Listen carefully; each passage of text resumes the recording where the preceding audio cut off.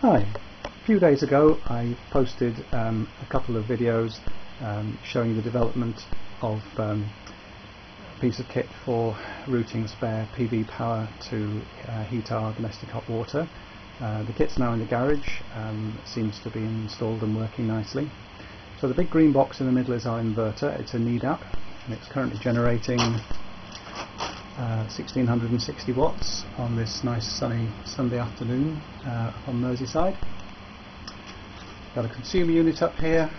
We've got our import meter, and the red light meter shows that we're exporting. We have the standard current clamp. I have an AC to AC transformer for the voltage sensor. Moving in here, we have the standard voltage and current sensor kit. We have an Arduino, and behind it we have a little board which shows how much power has been routed to the immersion. I have 4 lights: red, yellow, green and blue.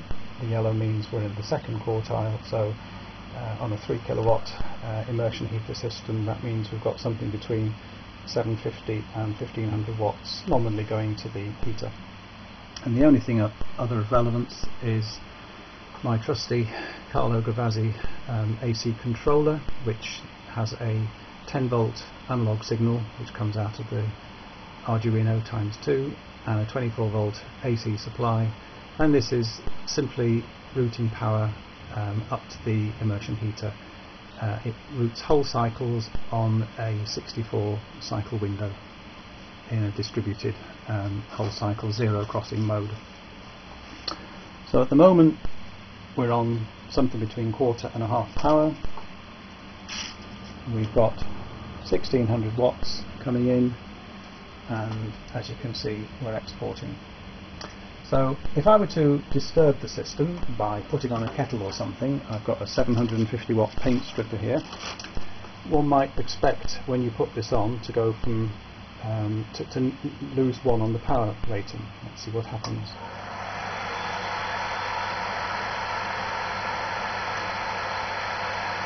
Okay, so we've lost 1 on the power rating. Each LED counts for 750 watts. I've put about 750 watts on. Still got similar power coming in, and we're still exporting. So that shows that my system reacts well to that. If I put the power off, then pretty shortly this should jump up, which it does, and we're still exporting. If I were to put full power on, that would take more power than the PV panels are currently able to do. We should lose all power. All power should be lost to the immersion.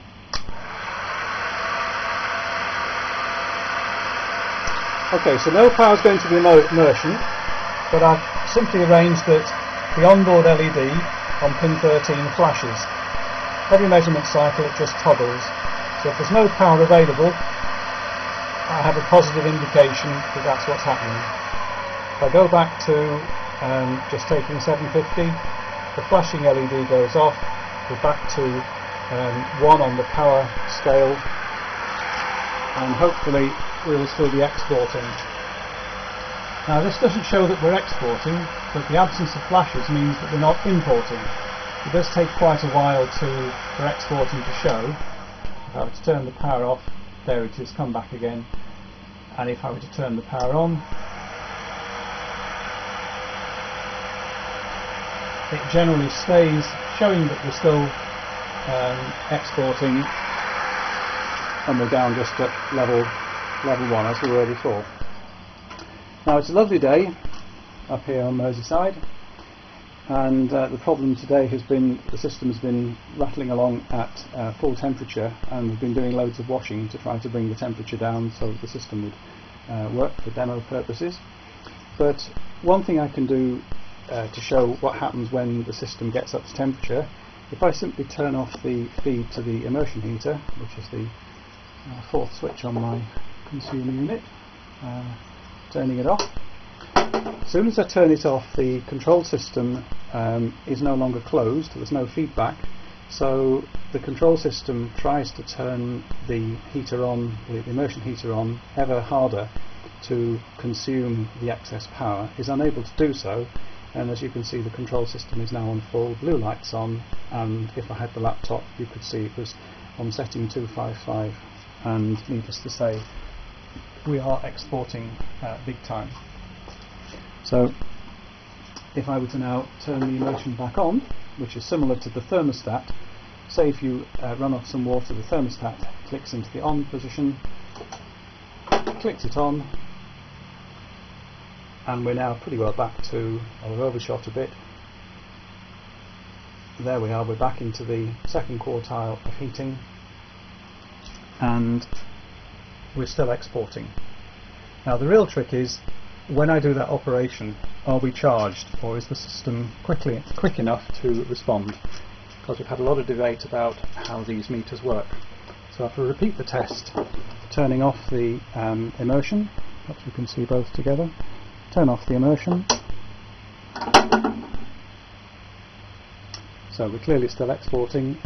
Corner of my eye, I can see the blue light is on, so the control system is maxed out. So if I turn on the immersion again, watch what happens at the meter. We've stopped exporting. We got one flick. I don't think I've seen that flick before. So we've been charged 1 watt-hour's worth in that experiment. Let's try it again. So the immersion's off. All our spare power is being exported. Turn the immersion on, and hopefully we will see no flicks. This is how it normally works, and so now the system is caught up with itself. We're exporting nominally 50 watts, and we should be back on middle power. So that's how the system works. That's the first time I've ever seen it give one flick, but we've been charged 1 watt-hour for a 3 kilowatt change in the system. Presumably it depends where within the measurement cycle you make the change as to how the supply meter will respond. But the supply meter has a small window where power can flow in or out and you're not charged, and export isn't shown. But it seems to be working fine for us, and we're certainly getting plenty of hot water. Signing out for now.